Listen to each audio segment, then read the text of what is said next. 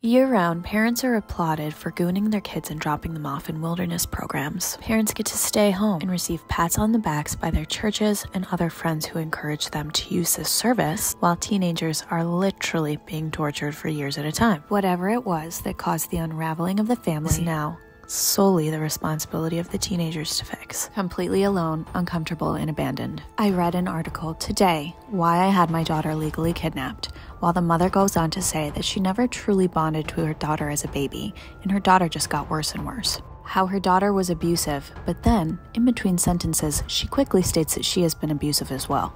And what is happening now? The teenage daughter is taking the brunt of it away at Wilderness while mom gets pats on the back, sitting at home and becoming a mommy blogger, sharing with the world this tough experience and claiming that she's doing her part too by reading self-help books at home.